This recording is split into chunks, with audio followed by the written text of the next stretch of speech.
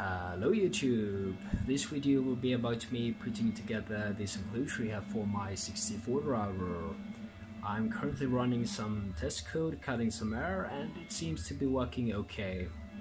I spent between $300 to $400 on the enclosure, and yeah, this video will be about it. The next video will hopefully contain some milling operations, but until then, hope you enjoyed the video on the enclosure, and I would also like to thank you for 100 subscribers. I really appreciate that. Enough with all the talk, and let's start the video. From the cuts I made in the previous video, I did get two smaller pieces of stainless steel sheet left over, so I thought I would have them on the sides here. I can also share some info on these aluminium profiles, and this one I was able to tap with M5 straight away.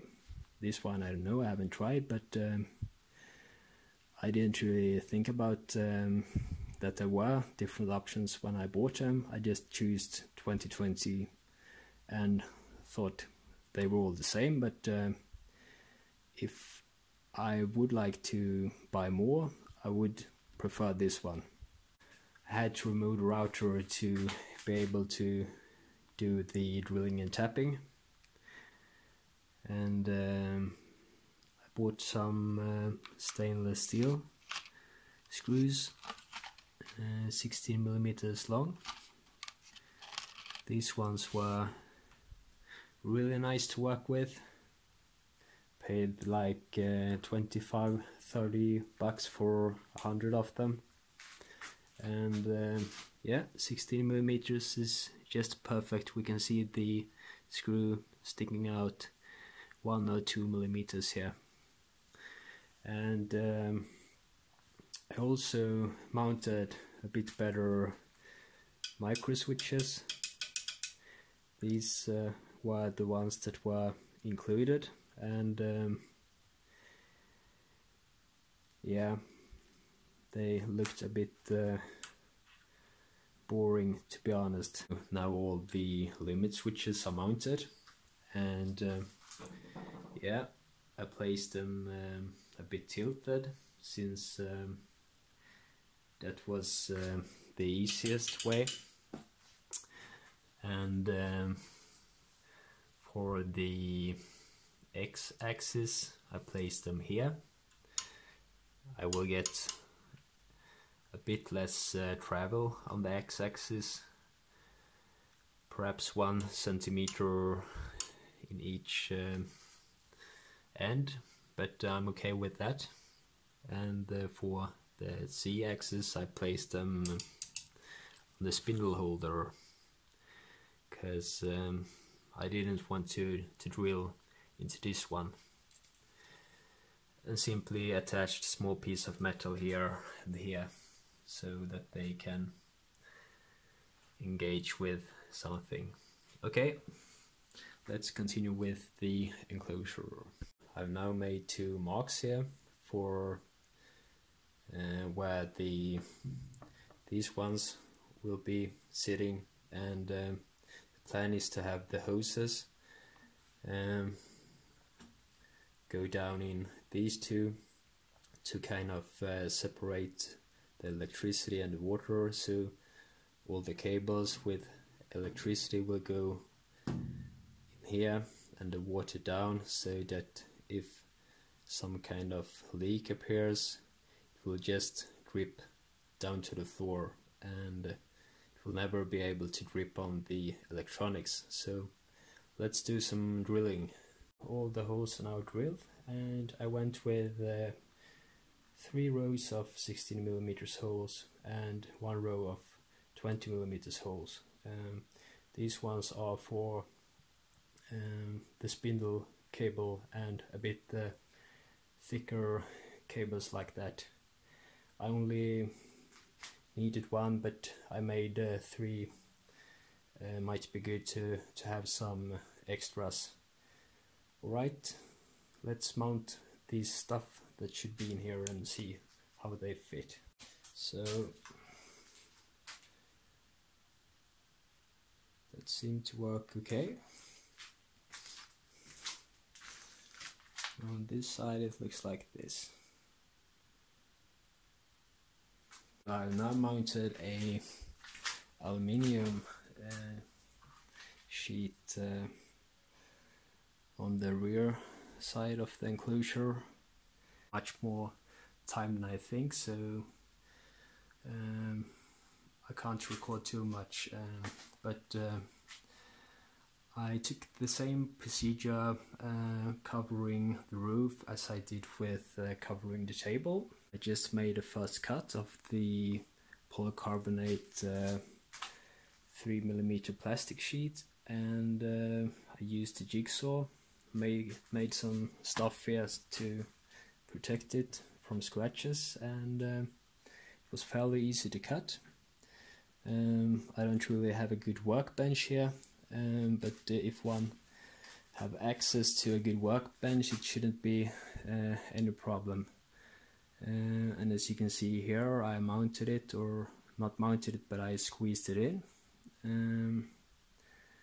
and it seems to be a good fit. I also bought this 1mm thick aluminium profile that I will have inside here, like that. I've now mounted this stainless profile here, and one on the inside as well. I also mounted this type of angle profiles all the way around, and test mounted a window here and a window here. So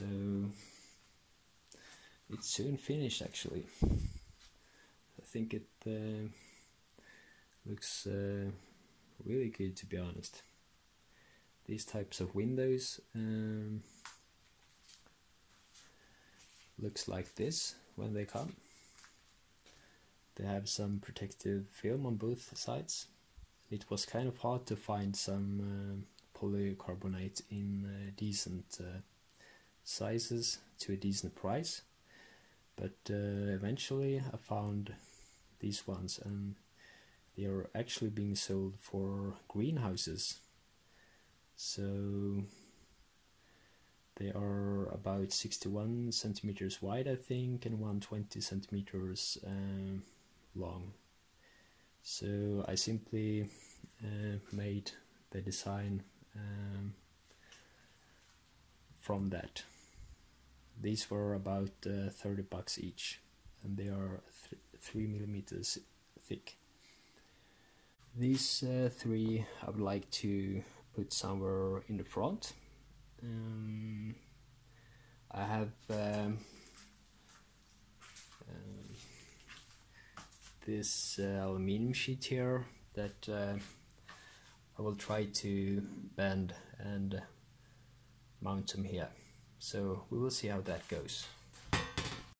I don't have a machine for this, so I simply put it into my grandfather's workbench and press it a bit.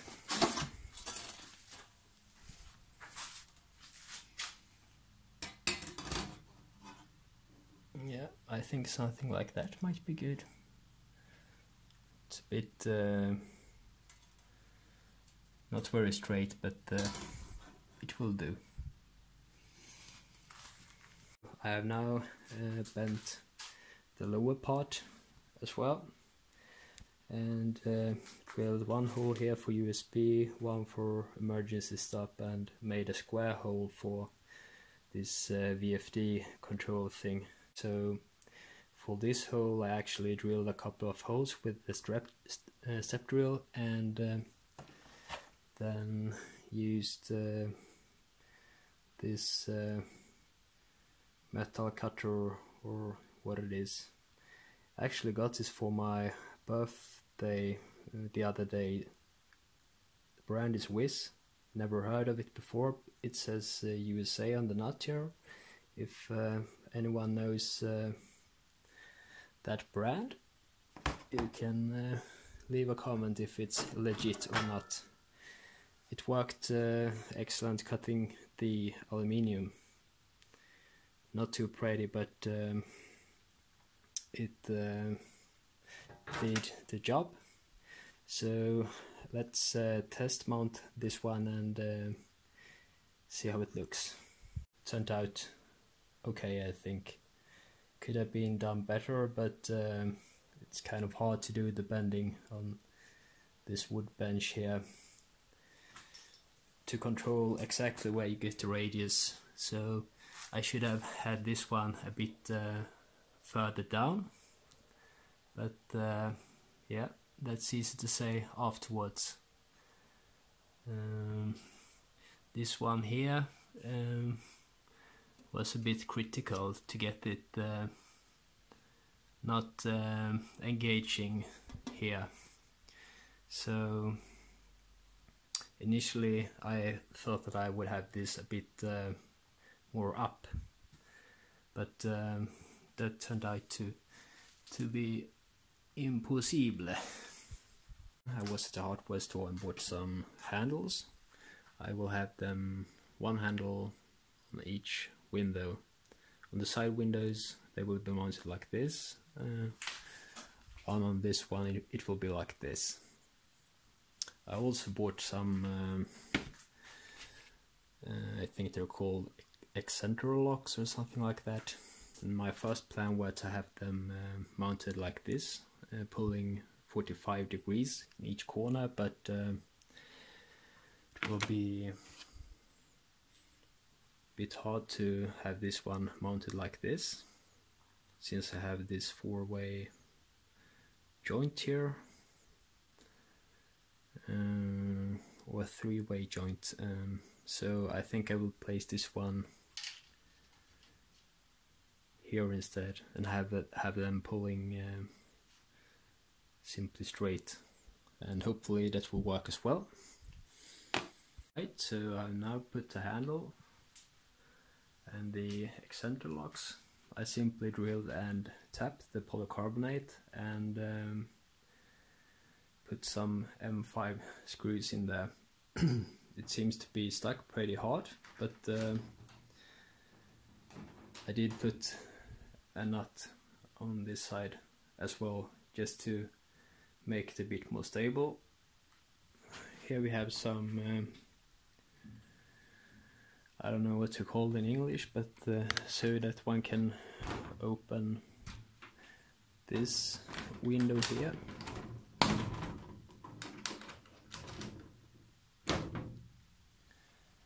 And if we take a look on the sides here, it's very easy to remove them.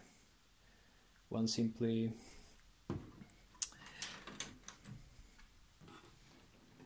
does like this. See if I can do it with one hand. Yep.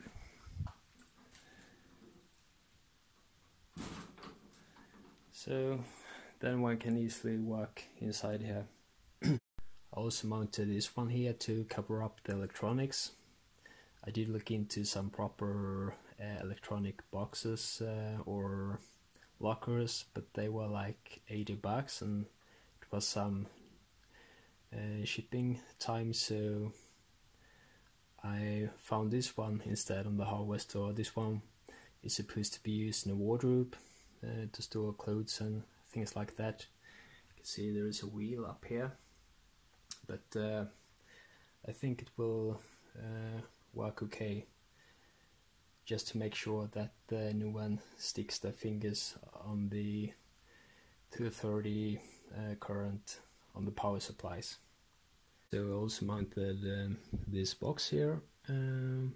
One cable is the incoming electricity, and one cable to the left here goes to the power supplies, and cable to the left goes to the VFD. And yeah, I bought a brand new cable for $10, just to make sure that it is as good as it can be. Final thing to do before it's time to power it up is to cover up the rear hole here. and make the wiring a bit better looking to these LED lights that I mounted up very quickly before I was soldering the spindle cable. And unfortunately I don't have enough with polycarbonate to make this window out of one piece, but I will cut 2 smaller pieces out and then hopefully mount them together with this one. So it's now evening and I mounted the 2 windows in rear. Also put the cables for the LED light into some hoses I had left from the water cooling system. You can see the pump down here to the left, and there is a small tank here on the other side. You can see some water flowing in there. It's just regular tap water for now. I will change it out later. So the panel seems to work good as well.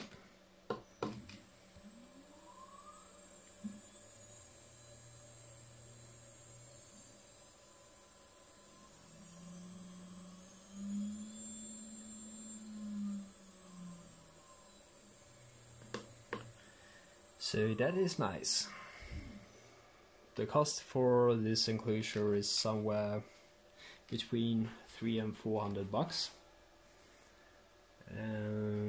One could have gotten away a bit cheaper choosing aluminium sheets instead of stainless sheets inside the enclosure, and choosing acrylic windows instead of polycarbonate, but I went with stainless and polycarbonate. I think $400 is okay for this enclosure.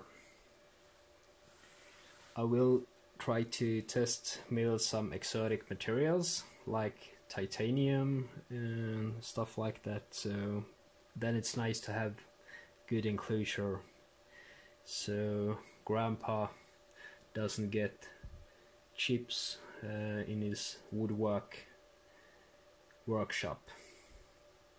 So I've now wired in the computer, so let's run a quick program and cut some air and see how it works.